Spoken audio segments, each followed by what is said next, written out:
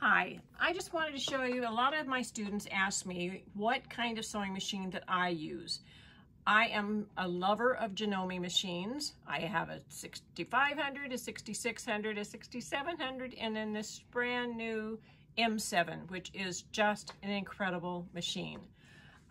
Some of the features I like is this, one of the main ones is this beautiful deep throat. It has wonderful lighting under here. You don't even need an extra light. It has a nice big screen.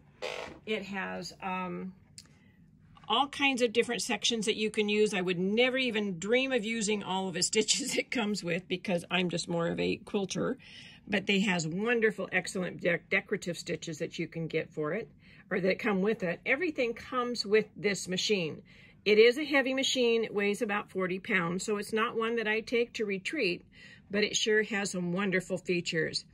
It has this is the 1/4 inch foot plate. If you want to change plates, it's so easy. You just push a button and off the plate comes, and then you can put on the other plate. Oops, turn it around like that, and then your needle position would move over to the outside. Then you could change your foot. I use my, it always asks you, do you want that? So I'm going to change my plate back. Come on back. But that's how easy it is to change the plates on your machine, which is no screws involved. Wonderful. So it has a single hole throat plate there. It also comes with a 1/4 inch walking foot. It comes with your darning foot, your ruler work foot, and it also has the bigger walking foot for the other plates and your other feet that you can use. It comes with all of the feet that you possibly could use. It all comes with that.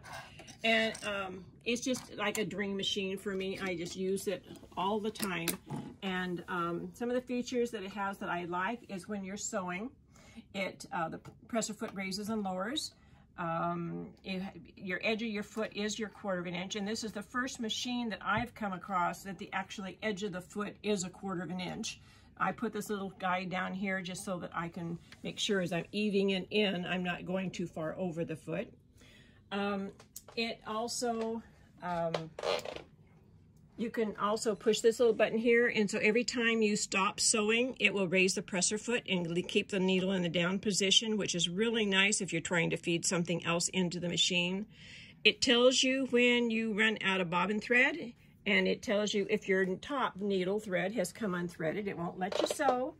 It also can tell you about every 5 hours to clean your bottom. So in order to clean the bottom again, I just, oops, come back here. Take my plate off.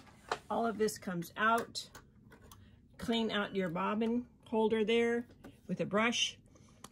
And see, cleaned it last night and it's still a little dirty. So then this will just go right back in. And so it tells you about every 5 hours that you need to do that. And so it's just my favorite machine, and it's the Janome M7 Professional, I think it's called, but it is just my dream machine.